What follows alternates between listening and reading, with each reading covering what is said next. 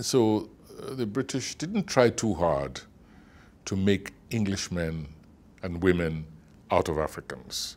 What they did was select a few, to be trained so they could become civil servants and carry on the British mission. But culturally, the British had the kind of attitude of just leave them to their own devices, thank goodness.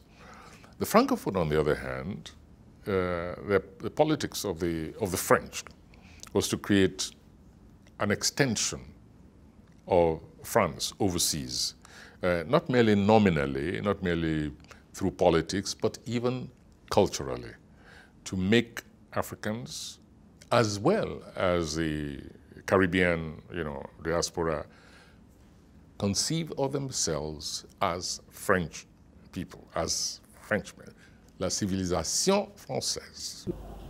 J'avais commencé par être déchiré, déchiré par ce double courant qui m'entraînait vers les valeurs du monde noir et qui me retenait dans les valeurs européennes et françaises en général.